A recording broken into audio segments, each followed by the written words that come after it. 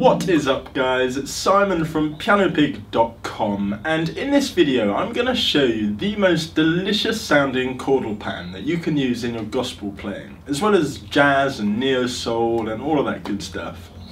Just before we get stuck in case you didn't already know, I have a membership website with loads of content, live Q&A calls, direct support from me and all sorts of other goodies.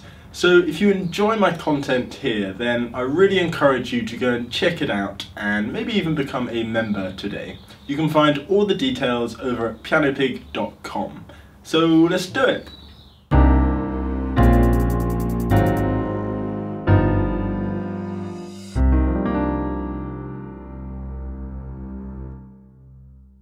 So this is the pattern we're going to be working with today.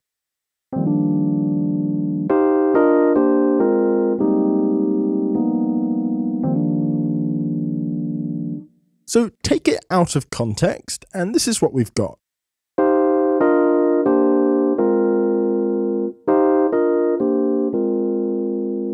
So this pattern essentially stays within one chord, in this case a C minor.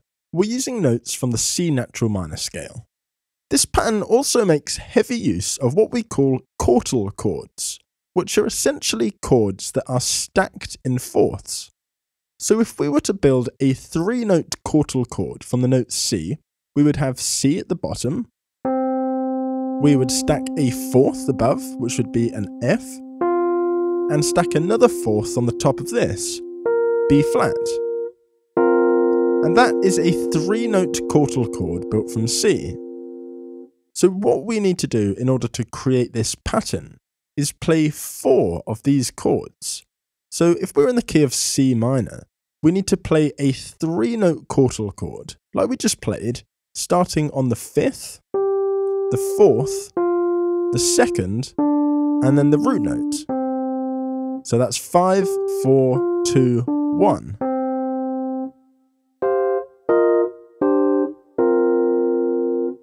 So let's break that down a little bit. We start on the 5th, so stack a 4th above that, and another one above that. And that's our 3-note chord starting on the 5th. Then we need to do the same thing starting on the 4th.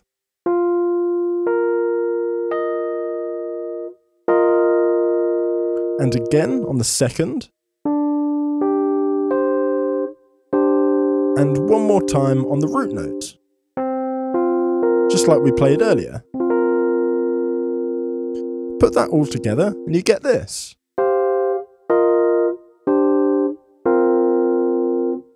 So you could just stop there and use that as it is.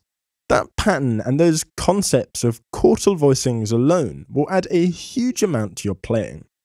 But there's one more thing I like to add, which I think adds a whole new layer of butter to the whole thing. And that is to add a third below each chord. So this is what we had. And this is with that extra third on the bottom.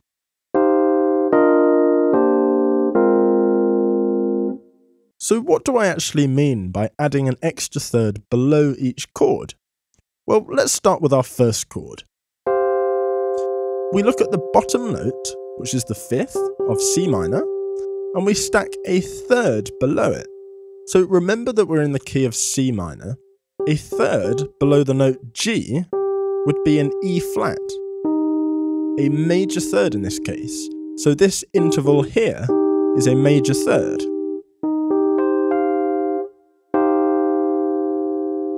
Moving on to our second chord, our bottom note is an F, and a third below this, in the key of C minor, would be a D.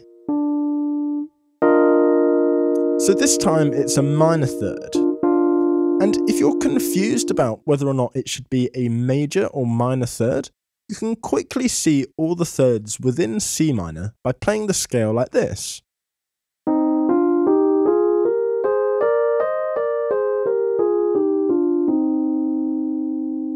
So we can see that since the bottom note of our quartal chords are 5, 4, 2 and 1, the thirds below are going to be this.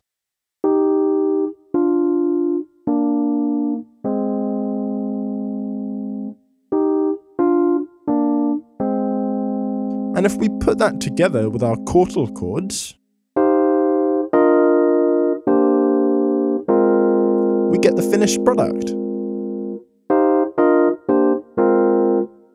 So to finish this lesson, I just want to really quickly construct this pattern again in the key of G minor.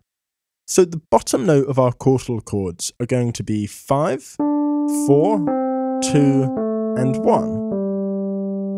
If we stack fourths on the top of each of these notes to get a 3-note quartal chord, we get this.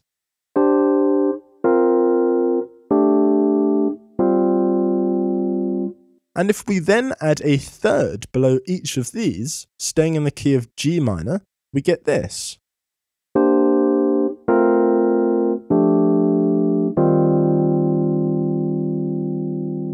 And that's pretty much it.